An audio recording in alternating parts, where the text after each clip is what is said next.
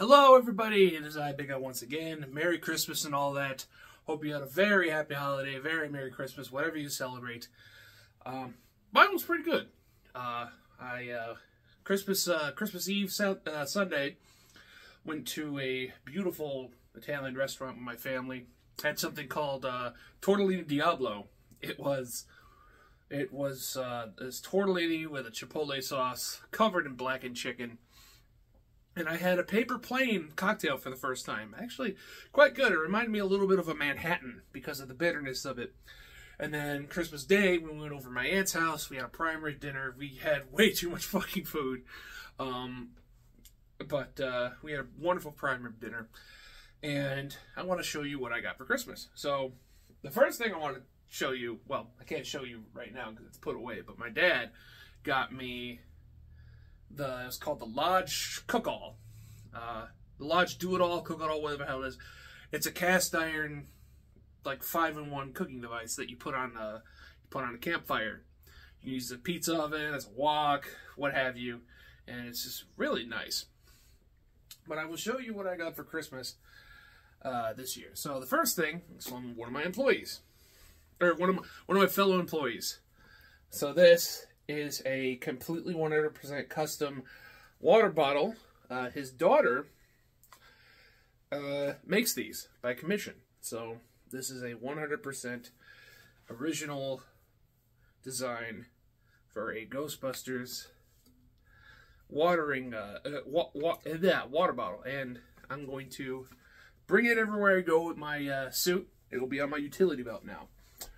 And another one of my employees for Secret Santa got me this Egon Spengler a pop figurine of Egon, and it's cool because I already have Phoebe over there with Lucky and Muncher, so it'll fit right in. Next, I got this for my mom, and what this is, it's a lamp that has, I don't have it completely put together, but it's a lamp with the Ghostbuster logo on it. Got to peel back the protective film. And what's funny is, this is, she ordered me two, because first one she ordered said it wasn't going to get here by Christmas. So she ordered another one, and they arrived both at the same time. Don't you hate when that happens? So I have two of these fucking lamps, but I'll find a use for them somehow. And then I also got, oh, it's right over here. I forgot I put it here. Super Mario RPG, the remake. Funny thing is, I never was a big, like, I never really was an RPG guy, but that was that's one of the few RPGs that I grew up with that I legitimately enjoyed. And then, nothing too exciting for the rest of what I got. I got some clothes, some Adidas track pants, some flannel pajama bottoms with camping tent. Got some new Mario t-shirts. Oh snap! So there's the Piranha Plant one. Here is Super Mario. And then finally, a brand new comforter for my bed. A nice red fleece comforter, because the one that I have right now has seen better days. So, if you want, you tell me what you got for Christmas. And, yeah. But that's not the end of the video. I want to talk about,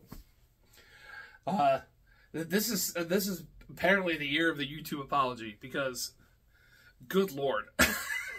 there's a YouTuber apology every fucking, it seemed like there was a new YouTube apology every month, you know, and I think it all started with this person right here. This person right here, you know, is the Illuminati, Blair. And just to be fair, I bought this before the shitstorm happened. So now I'm just kind of stuck with this cursed plushie. So it'll just sit on the corner as an eternal reminder of not to look up to your heroes or whatever. I don't know. But yeah, that shitstorm's still happening. Like, every person that used to be part of her circle of friends is now she's now like threatening lawsuits with. So, whatever. And then we had Colleen Ballinger, Miranda Sings, who I never even fucking heard of until the apology happened. But, you know, people came forward with receipts. Hey, you know, I was young and she did this. I was a kid and she did this to me. Hey, you know, I was part of the audience and she did this to me. Yada, yada, yada. And then, you know, the infamous ukulele. I think every YouTuber apology needs to have a fucking ukulele or an instrument of some kind now. Because nothing can top that. It's just, you know what, fuck it. You know, if, God forbid, I were to ever do something heinous. If I were to do something heinous, my YouTuber apology would be with an automaton.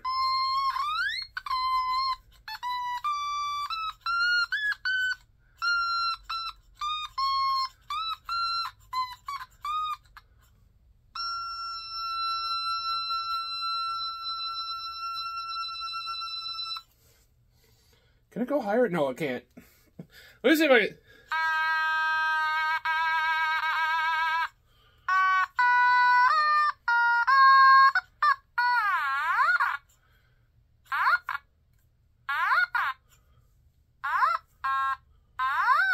There we go. Yeah, that's going to be my instrument of choice if I ever do a YouTube apology for whatever reason.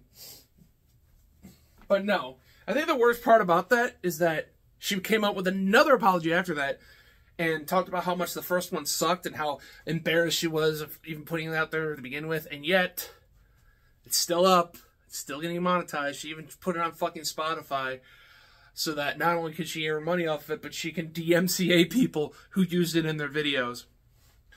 And she has kids. Like, but I think the thing that pisses me off the most about that apology, the toxic gossip train, is where she downplay, you know, oh, I'm getting canceled for a fart joke. But you see the context of that fart joke, and she has a young girl wearing a romper. She makes her lay on her back, put her legs in the air, and forces her legs open so that you can see down the romper and see everything. So yeah, that's pretty fucked up. And this is kind of it's kind of a trend that I noticed with YouTuber apologies.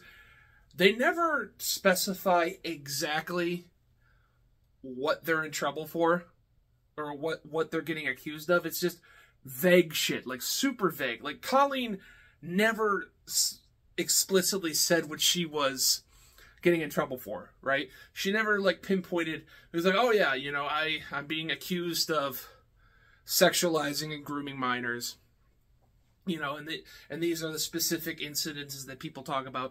No, she's very vague about it, and it works because apparently nothing fucking happened to her. You know, there's receipts up the ass about what she did, but nothing bad happened to her, right? And then we have Sniper Wolf, who fucking went to Jack's Film's house, filmed it, put it on the internet, and said, "Hey, here's where that asshole lives. Have at it." So now he and his family are fearful for their lives. And people have been arguing about whether or not what she did was illegal or not. I know Vito got fucking put on blast for basically saying that she didn't do anything illegal and everybody's blowing out of proportion. But I'm not a legal expert by any means. I'm just a guy on YouTube. But no, nothing happened to her. Like, she got a slap on the wrist, and YouTube only said they were going to do something because people refused to shut up about it. So she got temporarily demonetized, which I don't even know if that was... Nothing happened to her, right? She's still making videos, and apparently she even stole someone else's life. Like, not only is she stealing people's content, she stole another person's identity to get to where she is today. What's another fucking YouTuber apology. James Somerton, I think his name is. I never fucking heard of him until now. That seems to be like the trend that I'm seeing. A lot of these, like pretty much all of these YouTubers, I've never fucking heard of until they fucked up. Other than maybe the Completionists, who I've seen passing videos on. But like James Somerton is an asshole for plagiarizing his entire career. And okay, so here I want to bring this up. So I forgot this person's name. They're a trans woman. They were in a fucking Twitter spat because there was a trans woman who was brutally murdered in the UK, and people were trying to use hashtag say her name to be connected with this girl, this trans girl. And Black Twitter got pissed off, said, no, you can't use that. That's our thing. Fuck you, whitey. Fuck you. If you use this for a trans woman, for a white trans woman, you're racist. And this fucking person, this trans woman, whose name escapes me, is like, you know what, guys? They're right. They're right. Who? What the fuck, man? But anyway, she made a video about James Somerton, and there was a comment on that video that was like, is he actually, at this point, is he actually gay, or is he plagiarizing that too? Which I thought was fucking hilarious. But apparently 50 comments, the 50 or so people beneath that comment didn't think so. Thought that this fucking rando making some kind of joke about him faking his entire, not only his career, but his sexuality. Apparently that's harming the community. Not the asshole who spent his entire career stealing from said community. No, the rando online making a throwaway joke. That's what's harming the community. You fuckers really need to pick your battles more wisely. It's kind of like with Chris Chan when he did what he did. Anytime people try to talk about it, the conversation goes to a fucking screeching halt, because there's always some asshole who has to say, actually, Chris Chan's pronouns are she, her. And well, Chris Chan also believes they are a dimension-hopping deity from outer space. So, have fun with that. What the fuck? But no, it's like, pick your battles, right? So yeah, fuck James Somerton. And then there's the completionist, right? Gerard the completionist, which, God, good fucking God, guys. Oh boy. So, you can argue the legality of what Sniper Wolf did, showing up at someone's house, taking a picture and posting that on the internet. You can argue about that until the cows come home. People seem to be in an impasse, split 50-50 about whether or not it was illegal. I don't think there's any argument about what Gerard did, whether what he did was illegal or not, because that's very clearly fucking charity fraud. Where and people getting on Muda and Carl's nuts about, oh, they're not legal experts, they can't talk about this. I don't think you need to be a fucking legal expert. When somebody says, hey, donate all your money to me, and I will donate that money to another charity, and that money hasn't moved for 10 years, not a single charity has seen a single dime of that money for 10 years, I don't think you need to be an expert in law to be like, hey, I think that's kind of illegal. I think you are actually breaking the law when you do that, because that sounds like textbook charity fraud. I don't think you need to be a legal expert to point that out. Just like I don't think you need to be a chef to point out when someone's cooking his dog shit. I don't think you need to be a writer, a director, a producer to say that a movie sucks or a cartoon sucks or whatever.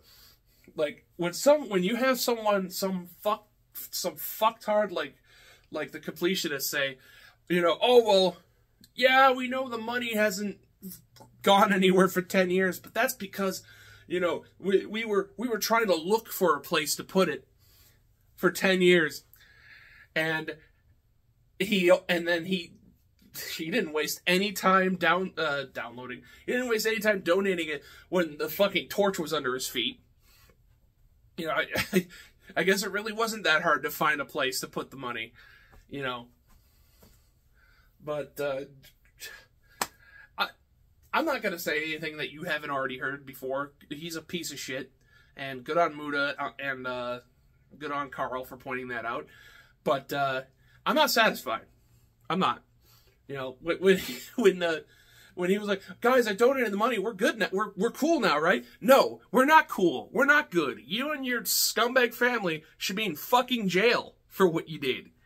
You know, not to diminish the hard work that Carl and Muda, you know, did by doing this entire expose to begin with, but somebody needs to go to jail for this shit.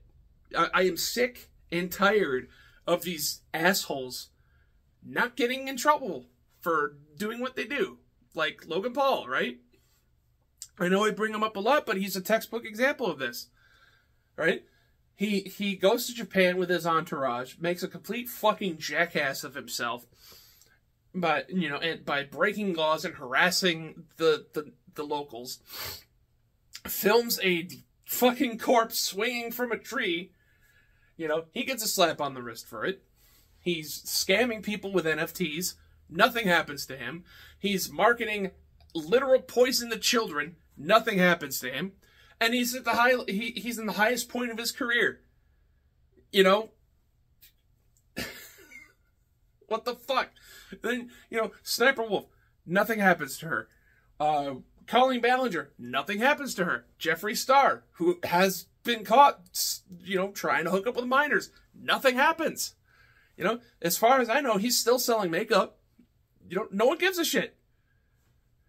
You know, this is just drama to people. You know, they make a big stink about it and then they forget about it and then go to something else. No, we need to have a fucking fire under these people's asses forever until something is done. It was like, Gerard, you know, this should not end with, you know, the phone call being leaked. And just to go off and just like Carl and Mudahar were so charitable to him. They were going easy on him. They were, ironically enough, they were far more charitable to him than he ever was with the money he got donated. That was supposed to go to a charity. But they only released bits and pieces of the recording, and I gotta say, making that decision to go on that call is probably the worst decision Gerard has ever made in his life. Like, he had an option to just not go. He had an option to ignore all of it, but he decided to go on the call anyway. And they straight up told him, hey, we're recording this and we're going to make this public. Is that okay with you? And the fucking dipshit said yes. Without a lawyer or anything. It just blows my fucking mind. And credit to the guys, again, you know, even after all the groveling and begging and pleading and him implying that he'll throw money at them to go away, and the sob story, oh no, you don't understand, this is my family, this is the story of my family, let me bring up my mom's corpse for the 20th time. Even after all that, they're like, yeah, it's cute, we're still going forward with this because you fucked up. So, yeah, I sincerely hope that something comes of this, and it's not just swiped under the rug, just like fucking everything else. But that's really all I got to say about that.